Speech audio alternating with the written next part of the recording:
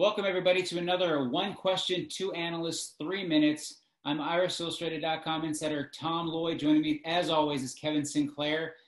All right, Kevin, let's look at the players Notre Dame is targeting from the class of 2021. Who, in your opinion, is the most underrated prospect on the board? Who's the guy that people aren't talking about enough?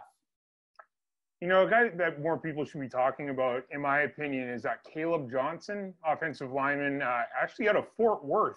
Moved down to Florida for his sophomore year, finished his junior year this last fall, junior season that is.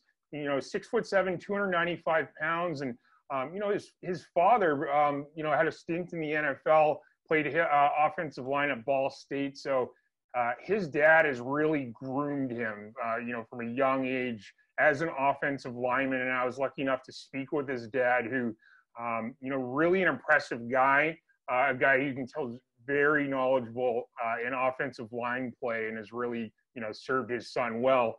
So kind of talking like him, his dad said, you know, he's a lot like me, except he's good, like really good, as the way his dad sort of described him. And watching the film, I agree. So yeah, that's really a guy I think more people should be talking about, you know, around that upper range of offensive line recruits. And for you, who do you got? I think for me is another offensive lineman, Matthew Wyckoff out of Magnolia, Texas High School. He's a 3-star recruit, 6'5", 305 pounds. Surely an interior guy. I see him as a guard, potentially a center. No crystal ball picks in at this point, but he's got the big offer list, including Notre Dame, Auburn, Penn State, Texas, Texas A&M.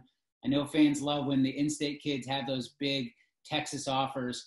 I think he's a guy that Notre Dame's in much better shape for after not being involved with for such a long time. And I know he had trimmed his list, but he's been very receptive to, you know, during the conversations with offensive line coach Jeff Quinn.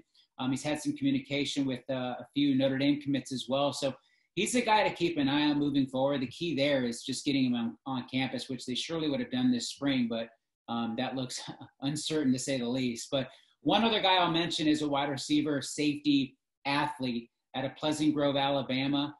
Christian Lewis, another recent Notre Dame offer. I think he's a guy that is one of the more underrated prospects. He's a 3-star recruit, 6'3", 185 pounds. The interest in Notre Dame is very genuine. He was on campus last fall, showed a lot of interest in the school and the program, had some great conversations with wide receivers coach Delvon Alexander, and Notre Dame jumped in the offer list with him, joining Arkansas, Kentucky, Nebraska, South Carolina, and a few others. So he's a guy surely to watch.